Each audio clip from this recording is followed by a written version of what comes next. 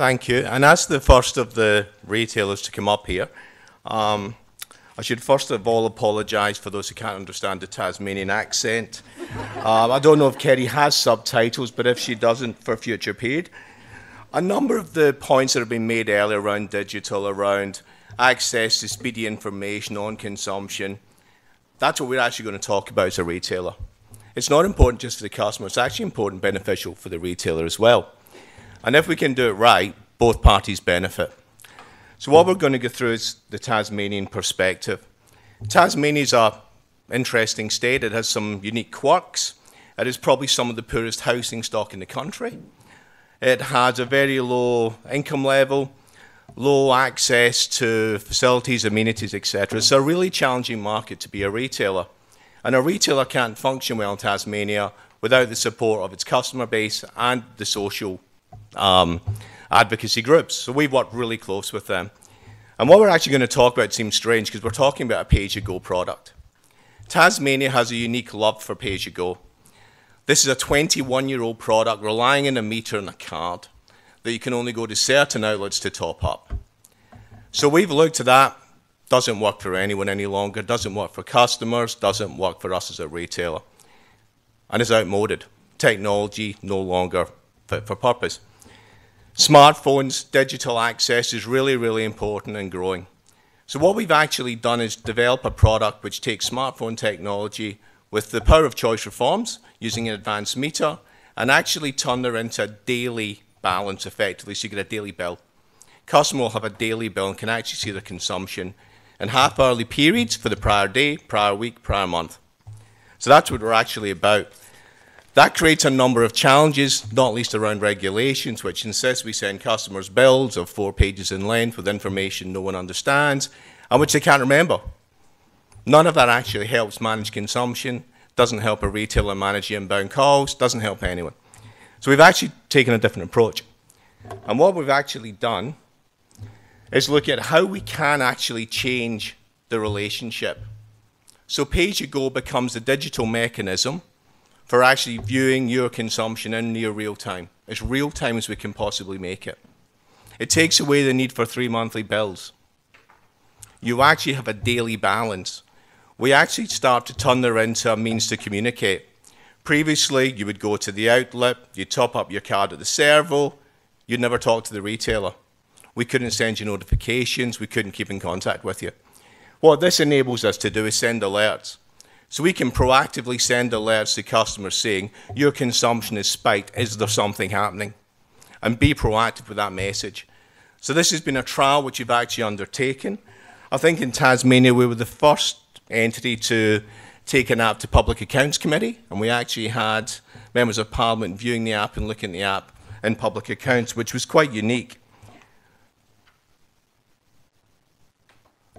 So at a practical level, what information are we actually giving a customer?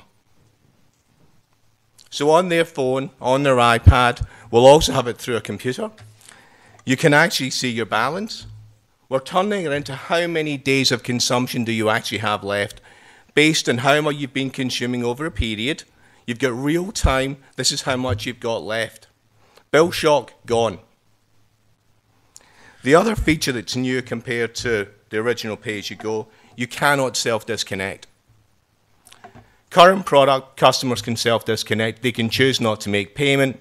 The meter will use up all the available credit, and they're without power. As a retailer, we're not even aware on occasion that they're without power. That's not suitable for anybody.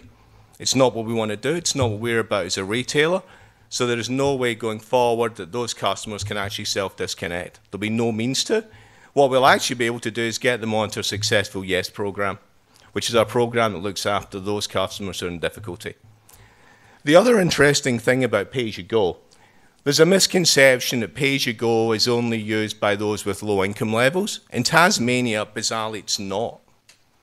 Pay-as-you-go is spread throughout the community, whether it's a university lecturer, it's a second home, it's a student, it's somebody in low income. We actually have a really broad cross-section of customers in pay-as-you-go. And that's actually something unique about it. And we want to actually use pay-as-you-go for all customers. So one of the other things we're actually doing, this will be a regulated product. You will not be going in a market contract. We want this available to all customers. Very different. It's not going to be based on a contract. It'll be part of Tasmania's regulated standing offer product suite, available to any customer. Now again, that's a big difference. We're working that through with the regulator down there now, but this will be available to all Tasmanian residential customers. That's our target market.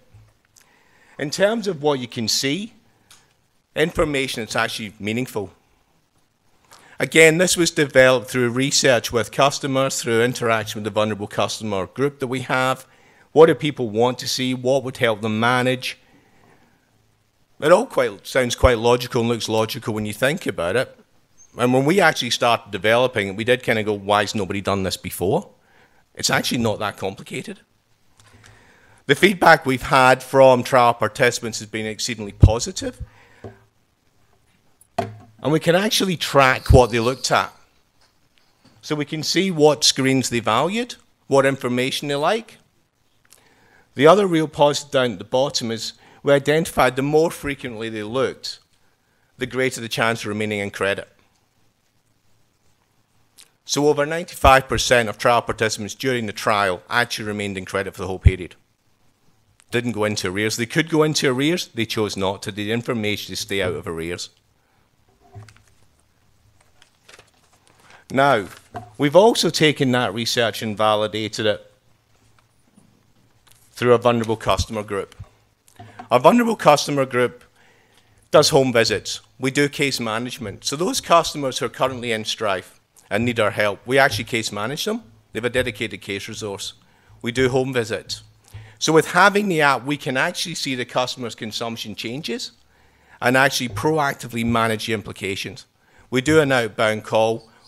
We arrange a visit, we talk to them. So from that, you can actually see where there was an intervention, where you talked about consumption, where you educated around how to use your power more effectively and efficiently. There's a much better outcome. Now what that does, apart from stopping people getting into debt, it reduces stress. And having done home visits, I can actually see the stress become less once you've taken a customer through. So all of this is about providing customers with the information and the tools to actually change their behaviour. And it makes commercial sense as a retailer as well to do this. Thank you.